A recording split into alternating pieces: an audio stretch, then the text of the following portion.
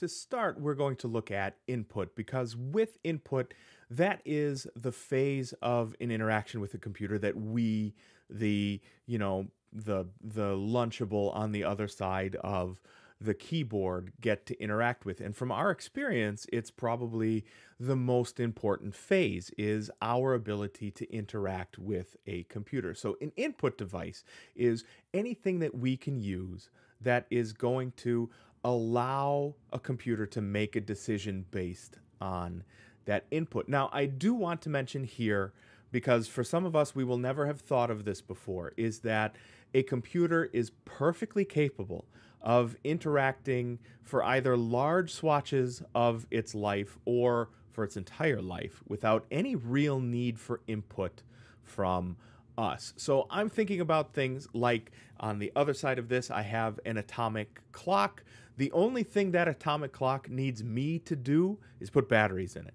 After that, it's like, I got this. I don't need you for any other component. And that's absolutely the case. And really, when we are going about our lives on the internet, when we are going about our lives just being a modern consumer, there are a host of computer interactions that we will discover that we are having through the rest of this entire course, but that really don't require us to do much of anything at all. So we think that input is the most important component, and really it's kind of like the second to the last most important component, because computers really don't need us altogether that much all of the time. So we can think of things, the traditional things that we do for input, like a mouse is absolutely an input device. That is how I can point my cursor around. You know this. The keyboard is an input device. That is how I type,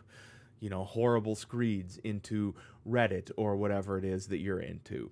And those are the kinds of things that we are certainly accustomed to. There are, of course, now more and more adaptive technologies that we have for people with physical limitations. Those would be purpose-built for whatever needs that those would happen to be. So I'm thinking about, the very low. It's very low feedback implementation. So if you think about things like alternative Xbox controllers that enable for alternative inputs, that's one way. There are things like to you and me, they would look essentially like a straw, and that would allow an input to be given to a computer to be able to do its job. One of the things that we are getting more accustomed to, I think, as a computer user would be, so I'm holding up a pair of headphones here. Those we'll get to in output certainly in a moment, but these really do represent for computer input now too. So if I was to use a wake word, it rhymes with Siri, here on any of my Macs, my computer would start to listen for my input, and that would be my voice. So voice input is certainly one of the places where we see really expanding and exponential growth in the input realm. So there's tons of different ones. If you've got so I've got a little bit here of my the video setup. So a microphone would be an input.